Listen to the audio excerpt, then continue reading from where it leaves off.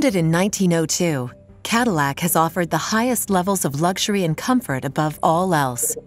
In the 1950s, this was taken to the extreme with some of the longest and roomiest cars ever built. Some Cadillacs were over 20 feet long, and more than a few owners found they couldn't fit in their garages. By the 1970s, however, with the world in the midst of an oil crisis, large cars were no longer in favor, and Cadillac had to adapt to the changing times.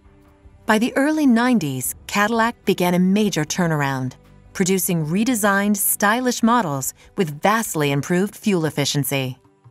Cadillac also introduced a new line of tuned, high-performance vehicles. The Cadillac V-Series models feature V8 engines, aggressively tuned braking and suspension systems, and revised bodywork to help them stand out from the pack. So I'm ready to start volume 2 of my career, and the Sport Icons Nightfall series.